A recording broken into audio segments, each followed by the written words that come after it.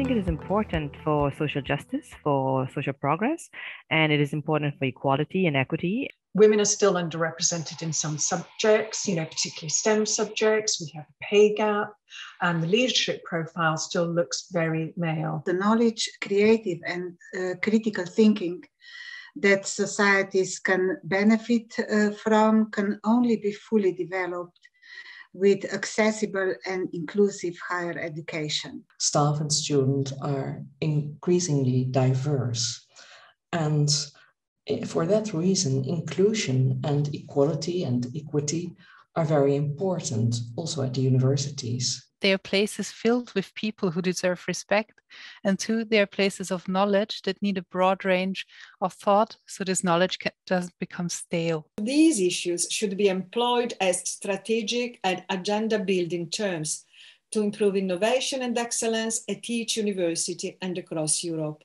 They can enhance social change and well-being and serve to uphold human rights, academic freedom, and critical thinking